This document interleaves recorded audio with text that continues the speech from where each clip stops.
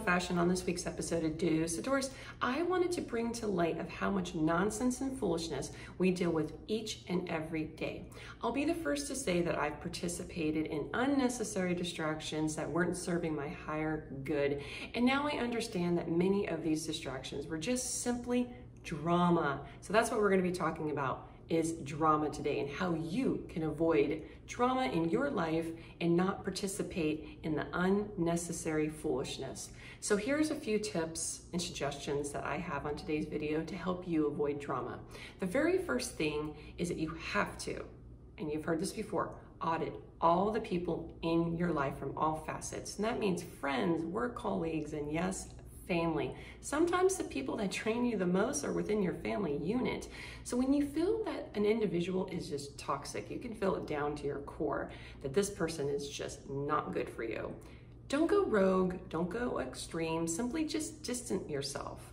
For myself, I'll unfollow certain people on social media, I'll block them on my phone, just because I'm blocking that negative energy. So check out episode 127 where we talk more about that. So the next suggestion follows the auditing and distancing yourself. It's the gray rock method. So the gray rock method is usually used for narcissists. All you do is become boring as a rock. You just give non-committal answers, no emotions, no verbiage. Again, you just become as boring as a rock. This is a sure way to distance yourself, and after you do it enough, they will usually mirror you and they'll do the same. So if you're distancing yourself, they'll start to distance themselves. It just depends on the person, but most people do that. And you'll start to see less and less drama, guaranteed. So I think the best way to avoid drama is just simple analogy. Just think of drama as a rock in your shoe. Do you really want to walk around with a rock in your shoe all day?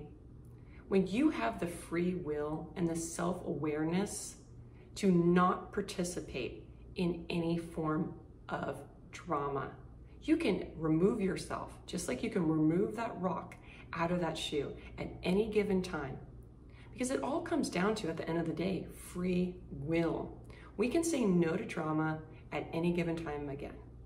I think it comes easier when you find peace within and you know what you want and what you don't want. So that helps you, allows you to understand what you will and will not participate in life. So next time when you are feeling that somebody is causing some havoc in your life or some drama, just think of that or them as that rock in your shoe. Are you going to take that rock out and walk, freely? Or are you going to keep that rock in your shoe and be bothered all day from the foolishness and the nonsense? Because for me, I don't like walking with rocks in my shoes. I hope this week's episode has helped you, and as always, thank you for watching. If you're looking for additional information, please visit my personal website, @𝒟𝑜𝓈𝑒.com. And until we meet next time, remember to always stay glamorous.